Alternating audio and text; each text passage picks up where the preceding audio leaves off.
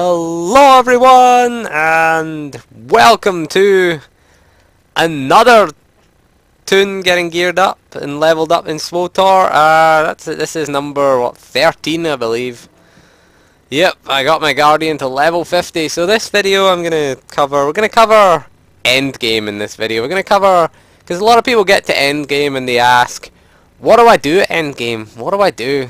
So we're going to cover that in this video. We might do that in a little Let's Level video later on, but we're going to do it now, seeing as I just got my Guardian to 50.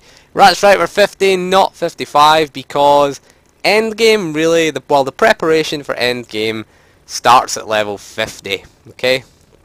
So the first thing we are going to do at level 50, actually starts sooner than that. I'd like to start about 45. What I like to do is just hoard planetary comms. That's the first thing I do when I hit level 50, is make sure you have a good stash of planetary comms. I have 88 out of the 100. It's not too bad. Really, you want to be close to the 100, at least above 80, between 80 and 100. Don't sit on 100 comms, if you know what I mean. Don't sit on the 100, because we don't want to waste comms, because you can always buy some decent gear for your companion or whatnot. So what we're gonna do is what we're not gonna do if we are a subscriber is visit the Corellia vendor. No. All this level 50 gear. We don't want it. We don't want it. We want to visit the McKeb vendor. You need to be a subscriber to visit this vendor, or if you're free to play or preferred, you need to purchase the artifact authorization. So we'll start our end game, and what we're going to do is buy the old Rakata gear. That's what we're going to buy. That's why we need planetary comms. So it is the 25 mods. It's only mods that you can get. You can't get the gear anymore, which is a pity, because the Rakata gear looked really good, if you ask me. It was some of the best looking gear in the game. My bounty hunter still has a few things from the Rakata tier set. It was kind of in the middle. If you want to know where it was in the middle of the old end game set at level 50. So Rakata was kind of in the middle. You had Black Hole, Campaign, which were kind of the same tier. Campaign was the set bonus.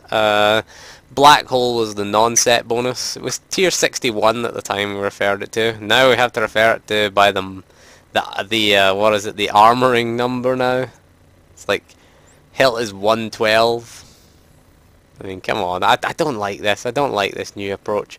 So this is the 25 mods. If we show you the Corellia mods, this droid would get out of my way. They're 22, so the higher the number, the better. The highest number I think, what is it? It's not 34 anymore, it's what? I don't even know what the highest number is. It's greater than 34. We'll call it 35, just to be on the safe side. So we want these 25 mods. Again, level 50, purple, we need artifact authorization. So what you're going to do is, you're gonna need orange gear for a start. But again, leveling full orange gear. I got this green lightsaber from McKeb.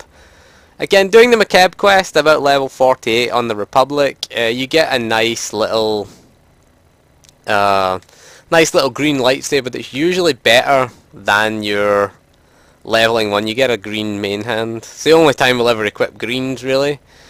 So what I'm gonna do with this character is I'm not gonna bother buying these on this character personally, because I'm going to go to DPS. I'm going to respec him to DPS and get him some gear, because I have a lot. I'll have a Marauder and a Sentinel ult, so what I'm going to do is give him their DPS gear. Now I know you're thinking medium armor to heavy armor doesn't go, but as long as you put it in adaptive armor, that's the thing about adaptive armor. Oops, wrong button. As long as you have adaptive armor, it will adapt to the highest rating that you can equip. Okay, so you can take things from medium armor and put it in, and it will give you the value of heavy armor, because we're a Guardian and we can equip heavy armor. Gonna get the Legacy Bound offhand, so I can send him offhands. I'll need to get that on my Sentinel. So what you tend to do, what I'm gonna do is I'm gonna get Kira. Come on, Kira. Where are you? Ready for anything. There you are. And we're going to gear Kira. in this. So generally, again, if this is your first character getting sort of to 50, you want to give yourself this gear, but we're going to give Kira level 35, level 45, she's got level 41, and she's got really... I leveled him during the double XP weekend, so gear and things we don't have a lot of for my companion because I wasn't doing a lot of story quests. If you want to know where my story quests are, it is on Balmora. Yeah, level 33, that's when I gave up on the story quest and just started farming PvP and Kuat drive yards, and then eventually getting to 47, started farming Ilum. Start farming Ilum because we want a lot of credits. For Ilum we get 10,000 credits a quest, which is pretty nice. And we get classic commendations. Classic commendations we're not really going to bother with at endgame, because it is the old gear. But again, we'll probably save them up to buy relics, probably buy the Dreadguard relics, but we don't need to do that anymore since Oricon came in. So classic comms are a bit useless. The thing we really want to do when we're leveling between 50 and 55 is the basic comms. I managed to get 28, get 5 from little thing, and why did I get 3 this week? Don't know where I've gotten those 3 from. So yeah, you get 5 for pre-ordering Rise of the Hutt Cartel back when we had to buy it. I got 5 basic comms, and I got some from the weekly quest. Where is it? Tactical flashpoints. There it is. Tactical flashpoints. You get 20 plus 12 elite comms, so it's pretty good for leveling. We're going to want to do that quest before we hit 55. So the commendations go at endgame. They go basic, elite, ultimate.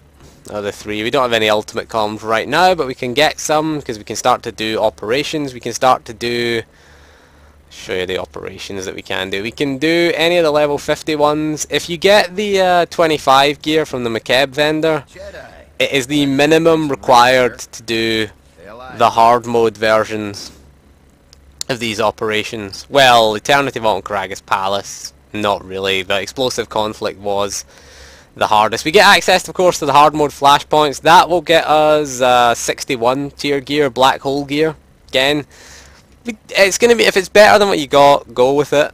Tend to want the black hole gear. It will be better than the 25 mods that you can buy from the McKeb vendor.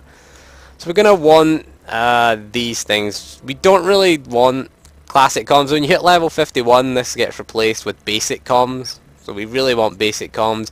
Queuing Group Finder is a bit of a waste of time for operations these days. But queuing for the hard mode flashpoints works pretty well. I'm not going to bother because I can get full 61 and 63. So again, what are we going to do? You can do McKeb. A lot of people tend to do that. Again, it's good comms, but what I tend to do these days is just farm the daily quests. So we're going to go to Ilum, Belsavis, and Section X, and when we hit level 53 we'll go to CZ198. CZ198 is pretty good, nets you a lot of basic commendations. You can't do the weekly quest though under 55, which is a shame. We're losing out on 20 commendations. So our goal between 50 and 55 is to get as much gear as possible, get as much black hole gear in as possible from the hard mode flashpoints, get some hazmat gear from doing Eternity Vault or Karagas Palace in hard mode. It's pretty easy to find a group for. There's always people running groups. Some of them don't take under 55s, which I think is just stupid if you ask me, because Eternity Vault and Karagas Palace, you can 4-man them these days. I think some people can even 2-man them.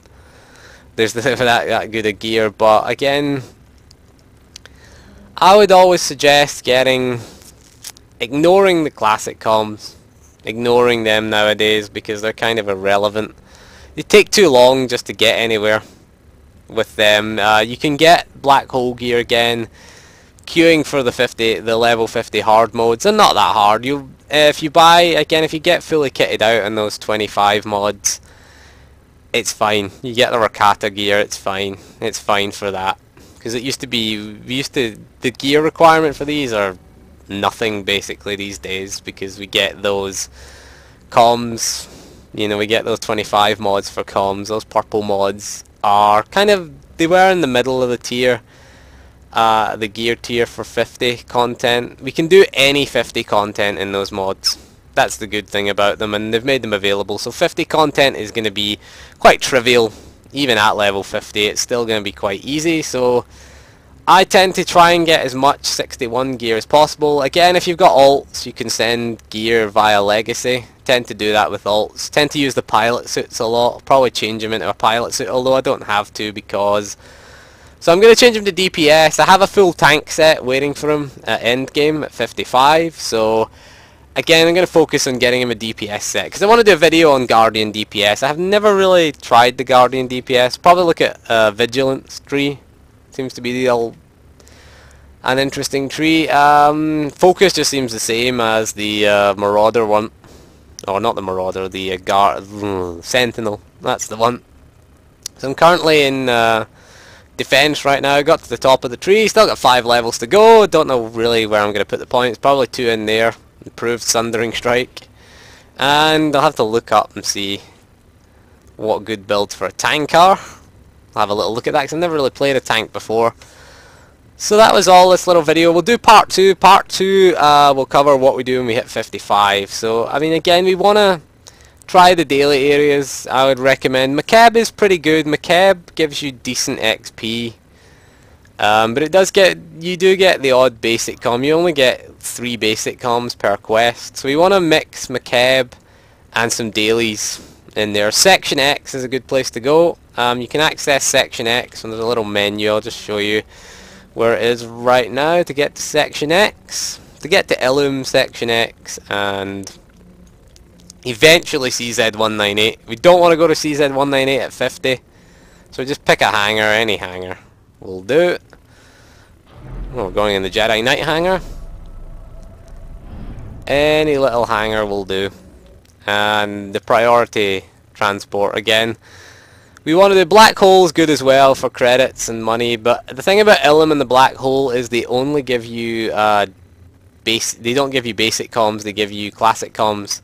Section X always gives you basic comms. I think the weekly in the black hole area, and the weekly does give you, I think, basic comms as well. So again, these are worth going to. You can go to McCabe also and do the story quest. McCabe tends to be quite inefficient though in terms of leveling, because this video is from the sort of PvE point of view. If you want to get into operations, if you want to get into hard mode flashpoints, I tend to do that as quickly as possible. I'm quite proficient at gearing these guys now. I have tons of gear because I just do raids and just greed for everything. That's what I do right now. Just greed for every piece of gear and you end up with a complete set. I've got a complete tank set, complete Verpine tank set. I don't have the set bonus. Oh, what the hell is that? Ooh, big lag tonight. A lot of lag tonight. So I tend to have the Verpine set bonus. I'll show you where the vendors are for endgame actually. They are just back here on the inner ring of the supply. Hurry up and load. Oh. I always get this screen when we enter. Not too bad though. Oh, big lag. Big lag. Big lag spike. Well, not that big, but you know. Jeez, it is 160 milliseconds. Normally about 40. So this is the PvE area. There's your vendors. You've got your classic, your basic, elite, ultimate. So again, the classic gear, we don't really need it, to be honest. We don't really want it. It's very expensive, 150 classic comms. Basic gear, again, we can get our black market stuff. The black market stuff is probably where we want to be at endgame. That's our target, to get as many black market PCs as possible. Again, we can get them from the new flashpoints, Korriban and Korriban Incursion and Assault on Tython. They do drop a black market piece at the end of them, so they're worth doing, the tactical flashpoints at endgame. But again, 50 to 55, it's a pretty nice leveling experience. I quite like it. There's a lot of options for us. We're gonna spend some time in these hard mode flashpoints, and again, it's important that you hit 55 with a reasonable set of gear. Having those 25 mods are pretty good, and having at least some 61 pieces. You want the odd piece. But again, our focus is not going to be on classic comms. It's going to be on basic comms. Because basic comms get you 53 gear as well. We can buy for some basic comms. I think you can buy your main hand. Your main hand does have a I think it does have a reputation requirement for the main hand. I can't remember what it is, but again, so this is the first step to endgame. Gonna have some fun, gonna have some dailies done. I'm gonna respec him to DPS, unfortunately, because I don't have any tank gear for level 50. It's just gonna be easier for me. But I'm gonna keep this set of gear, put him in a pilot suit, send the pilot suit to one of your alts, and get him an offhand. Again, use your alts. If this isn't your first character, always use your alts. Legacy bound gear is everywhere. I have some right here. This is the Section X legacy bound gear. Section Guardian's chest guard. I have full set of this armor here. Again, it's worth getting the legacy bound gear because it lets you unbind items, and you can get legacy offhands now from Illum, from the Gree vendor, if you have some Grey Helix components. I have these legacy bound relics, the antiviral kits. Pretty nice. I'm going to go get a set of level 50 ones for now. Pretty nice. Again, bound to legacy, the only legacy bound relics in the game. Requires newcomer ranking though with the Rat Ghoul event. You had to be there for the Rat Ghoul event. If you weren't there, unfortunately, can't get them. Same with the legacy bound offhand, which is unfortunate. Legacy bound main hand, again, you can get them from the Rat Ghoul vendor. I think they have newcomer requirement as well, or the Gree vendor as well. They are tokens that were only available during the event, but luckily I farmed the crap out of the Gree event. I've farmed the Gree event since it's been there from the beginning, so I have hundreds of Grey Helix components, literally hundreds. My Bounty Hunter has about 50, my Sentinel has about 70, so I'm okay for them. They're only 8 Grey Helix components. Unfortunately, we can't sell them on GTN, so we have to wait. If you can't access the Gree event, you're going to have to wait for the next Gree event. I don't know when it's going to come. I guess whenever BioWare feel like it, to be honest. It seems to just happen randomly. Last time it was Christmas time. They linked it in with the Christmas event. It was in the December.